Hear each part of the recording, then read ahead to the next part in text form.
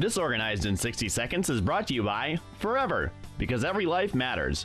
Hi, I'm Deb Cabral, the DeClutter Coach, with your Organized in 60 Seconds tip of the day. Do you have a problem managing your bathroom towels for your family? I've got a great solution today to help you keep it organized and so that every family member in the house can help. Assign each family member a different color towel. Then, the person that's responsible for folding the laundry should neatly fold the towels in piles based on color, and then everyone in the family is responsible for grabbing their color. For example, Dad may have a black towel, Mom may have beige, and maybe Charlie has blue. Whatever works for your family.